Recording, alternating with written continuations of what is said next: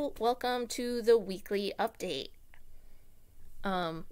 So here's how Cado is doing. Look how big he is. Set you down. Yeah, he's a good foot high. Look how big, like, he's got some decent sized leaves there. It's very cool. I finished another yoga challenge with my friends. It was a 31-day challenge instead of 30 for some reason. So, getting my yoga on. Other thing we did was, or that I did, was I organized all my movies. Ta-da!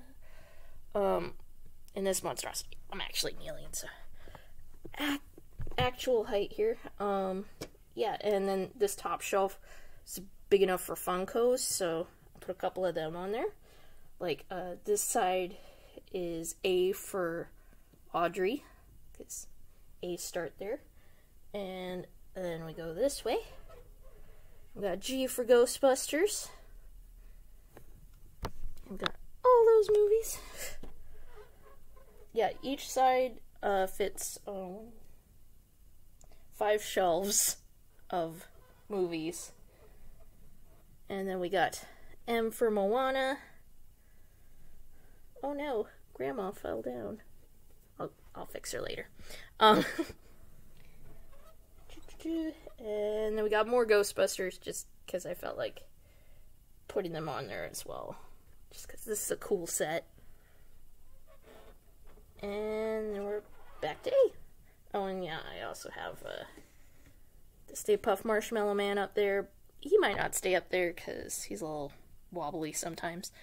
But yeah, this thing was not big enough for all my movies. So I had to actually go over to this guy, which you'll recognize as sometimes the background for my videos.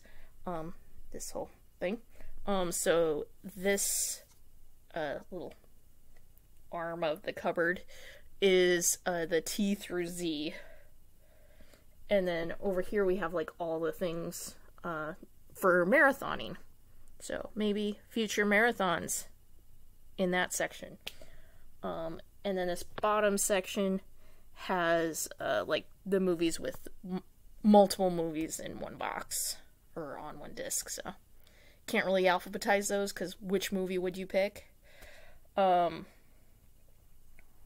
then you'd forget which movie and wouldn't be able to find them. So I'm like, I can just search through this shelf and find them. It's fine. I also have a television section over there. It's not really organized. It might be for a future video. But yeah, that's about all that's going on here. Hope all y'all are staying safe and staying sane, and we'll see you later.